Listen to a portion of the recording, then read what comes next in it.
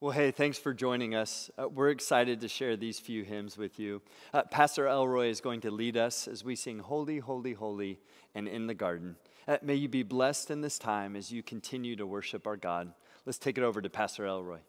Turn in your hymnal with me to hymn number 3 as we sing Holy, Holy, Holy, based on Revelation 4:8, where we read, Holy, Holy, Holy is the Lord God Almighty, which was and is to come.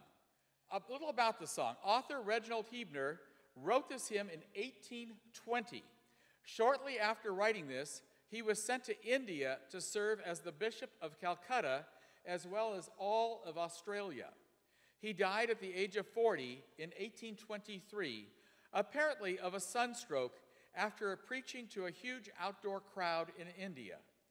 This hymn was written for Trinity Sunday, 8 weeks after Easter, and it affirms the doctrine of the triune Godhead.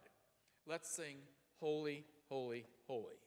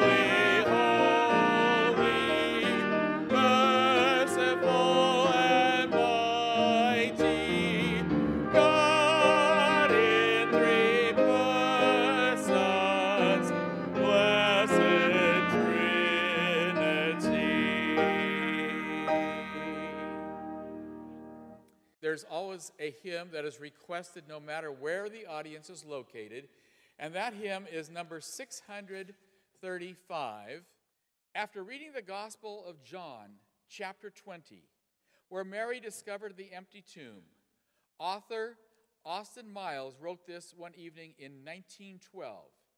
It was introduced and sung in the Billy Sunday, not Billy Graham, but Billy Sunday Tabernacle services. Let's sing together In the Garden.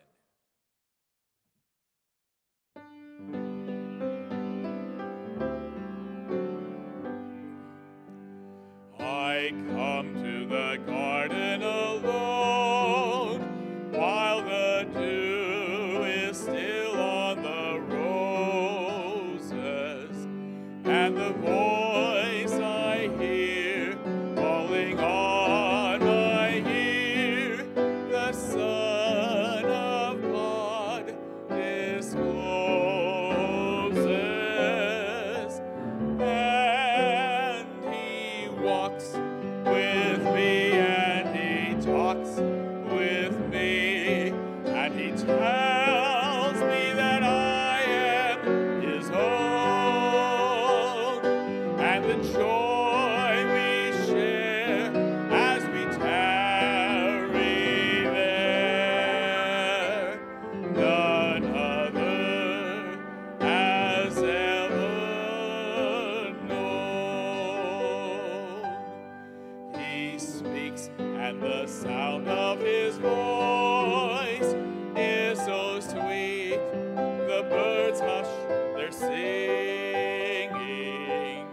the melody that he gave to me within my heart is ringing. And he walks with me and he talks with me and he tells me that I am his own, and the joy we share as we tarry there, none other has ever known. I'd stay in the garden with him, though the night around me be falling, but he bids me go through the voice of woe. His voice to me is calling, and he walks with me and he talks with me, and he tells me that I am his own, and the joy